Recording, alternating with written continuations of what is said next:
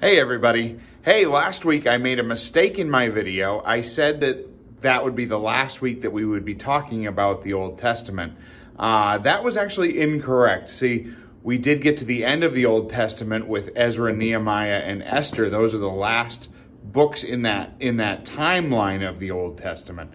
However, I forgot that the curriculum actually does talk about the prophetic books and the poetic books. So this week we're going to be talking about the first poetic book, which is the book of Job. I love the book of Job. It teaches us a lot of things.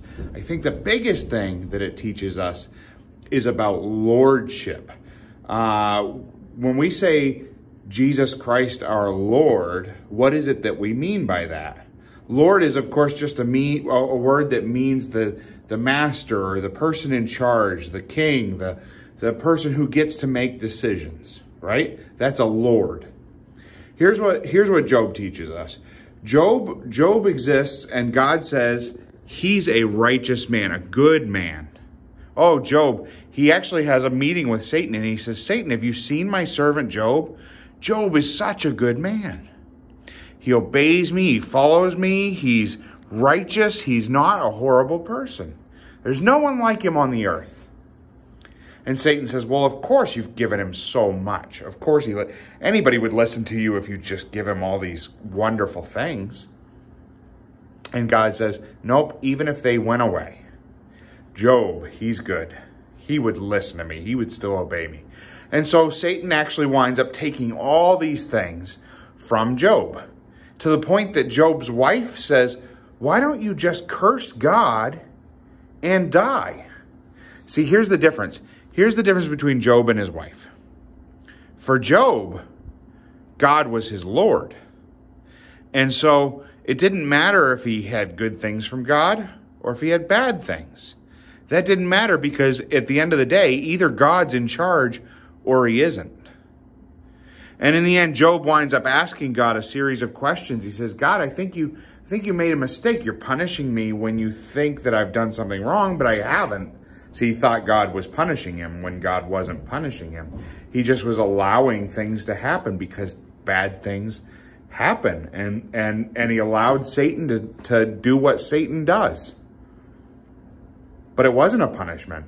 And so he starts questioning God. He never curses God like his wife says. He never says, then you won't be my Lord. You're not in charge. But he does say to God, hey, I think you made a mistake here. Kind of like a kid might say to his father, or a person who has a king might say to the king, hey, you're making a mistake. Hey, you're not right about this. I haven't done anything wrong. And in Job chapter 38, 1 through 7, I want to read this real quick to you. In Job 38, 1 to 7, God answers Job back. And he says this, who is this that obscures my counsel by words without knowledge? Embrace yourself like a man, and I will question you. God says, I'm going to question you now, Job. Where were you when I laid the foundations of the earth? Tell me if you have understanding.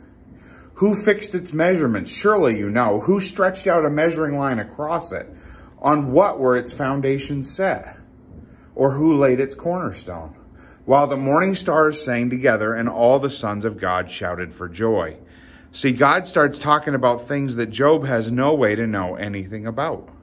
He starts talking about creation. Where were you, Job, when I created the world? Where were you when I set its foundations? Where were you when I did all these things? God is trying to remind Job, hey, I'm Lord for a reason. I know what I'm doing. And either I'm able and worthy to be your Lord and make the decisions, or I'm not. So tell me, are you better able to make decisions, Job? Were you there when I created? Were you there when all these wonderful things happened? Oh man, if you ever want to read a fantastic, fantastic chapter of the Bible, Job 38, God describes all these things to Job that he's done. And in the end, Job says, I was wrong to question you. You are Lord for a reason. I should have kept my mouth shut. I should have just followed you because you are worthy, because you are God. God is Lord because he's God.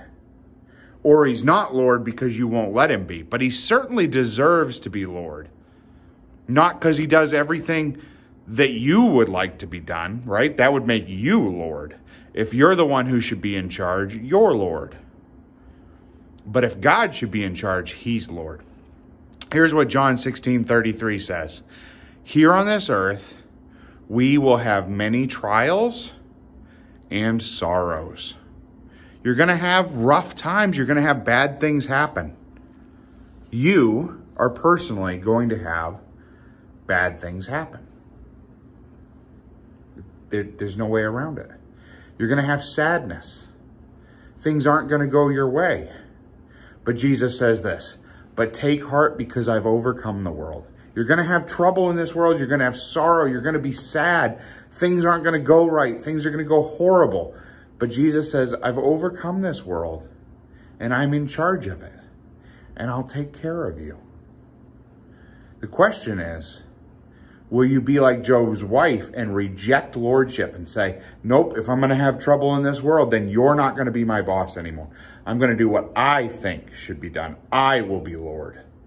Or will you say, God, at the end of the day, you are God, and therefore you will be my Lord. See, the Lord and God, they aren't the same thing. He can be God and still you reject him as the boss. But because he's God, you ought to make him your boss because he's overcome this world and because he has your best interest in mind because he loves you very deeply.